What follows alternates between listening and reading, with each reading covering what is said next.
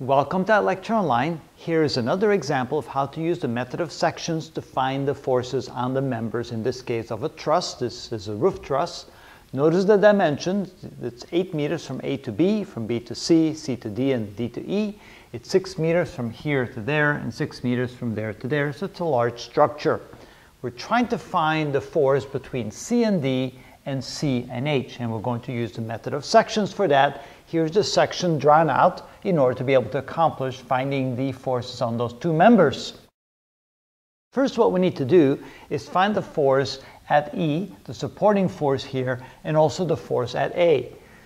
We can do this in two ways. One of them could be by taking the moment about point A. It tells us that the sum of all the moments about point A must add up to 0, and if we add them all up, of course these two forces will cancel out because the action of the force goes right to the pivot point. But here we have a force. Notice that these are numbers in kilonewtons, so this is 3 kilonewtons and 6 kilonewtons and so forth. We'll just write the numbers 3 and 6. Notice that this will give us a clockwise torque. That means we have a negative 6 newtons times the perpendicular distance of 8 meters. And here we have another 6 newtons, but again it'll be negative 6 newtons. Again, these are kilonewtons really. And that would be for a distance of 16 meters. And here we have another negative 6 kilonewtons times a distance of 24 newtons and 3 kilonewtons and a distance of 32 meters. And I guess I should put meters in here. And finally, we have the force at E. That would be plus the force at E, Y plus, because that will give us a counterclockwise torque in this direction, and that would be times 32 meters. If we sum all these up, what we get is we get the following. We get the force at E is equal to, so what we're doing is we're taking all these and moving to the other side of the equal sign and setting it equal to this. So force at E is equal to the sum of all these. That would be 48 plus 96 plus 144 plus 96, and the whole thing divided by the coefficient 32. That gives us a force of, that I'm going to need a calculator. So 48 plus 96 plus 96 plus 144, divide that by 32, and you get exactly 12. So 12 kilonewtons is the supporting force here at E. So we'll go ahead and plug that number in. Another way to solve this is to realize that in the vertical direction, the sum of all the forces in the y direction should add up to 0. So we could have also said that the sum of all the forces in the y direction must add up to 0. We have a force at A, that's in the positive direction, and we have a force at E in the positive direction, and that should equal all the negative forces pushing down. These are all the loads on the truss. That would be minus 3, and we have minus 6, minus 6, minus 6. Oh, actually, I shouldn't put an equal sign there. I should simply subtract them from the total. If I put an equal sign there, I have two equal signs. Don't want to do that. Minus 3, and all that should add up to 0. I was wondering I was going to be out by a negative sign. Finally, I can then say that the force of A plus the force at E must add up to, when I bring this to the other side, 18 plus 6, that's 24 kilonewtons. Now notice that there's perfect symmetry here, which means the force at A must be exactly equal to the force at E. Since the force at A must equal the force at E, that means that each one of them must carry half the total load, or 12 kilonewtons. That would be another way to find the force, the supporting force at the endpoints. Now going on to the business of finding the force between C and D and the force between C and H. Let's start off with finding the force between C and D. And to do that, we're going to take a pivot point right here. Notice by picking the pivot point right there, we're eliminating all three of these forces right there. It would make the problem a lot easier. And here now we realize that this is 12 kilonewtons. I don't want to put the kilonewtons there, just simply 12 kilonewtons to be understood. And we're going to put the pivot point at H, so the sum of all the moments at H should add up to 0. The first force we have here, the first force is the 12 kilonewtons in this direction. That gives us a counterclockwise torque, which is negative. Oh, nope, that's positive. That's equal to 12 times the distance from the line of action of the force to the pivot point. That would be the 8 meters right here. That's 8 meters. We have the minus 3 kilonewtons, also times 8 meters. And now we have the force here, CD. And that will give us a clockwise torque about point H. That's minus force at CD, which is what we're looking for, times the distance between the line of action of the force and the pivot point, which would be the 6 meters indicated right there. That's 6 meters. Now we're ready to find force CD. Force CD is equal to, moving this over to the other side, it becomes positive. That is equal to 12 times 8, which is 96, minus 3 times 4, which is 24, and then divide by the coefficient here, 6. 96 minus 24, that's 72 divided by 6, which is equal to 12, and again, that would be kilonewtons. So the force on member CD is 12 kilonewtons.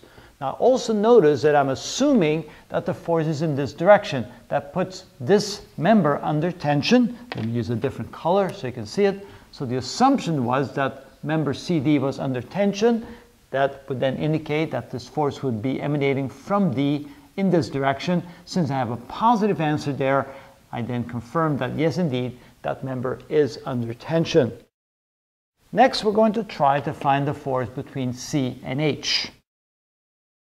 Force between C and H is equal to question mark. For that, we have to pick a different pivot point. Let's pick pivot point at E. That way we eliminate those two forces right here. We would also eliminate this unknown force from G to H. So let's pick the pivot point at E. The sum of all the moments about point E must add up to 0.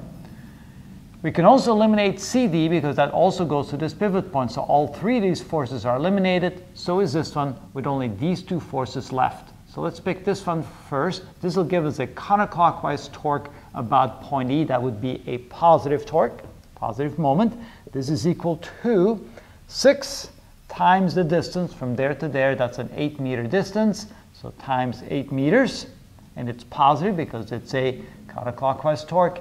And now we also have this one right here. And this would also give us a counterclockwise torque about point E. It would be plus force at CH multiplied times the perpendicular distance from the line of action of the force to the pivot point.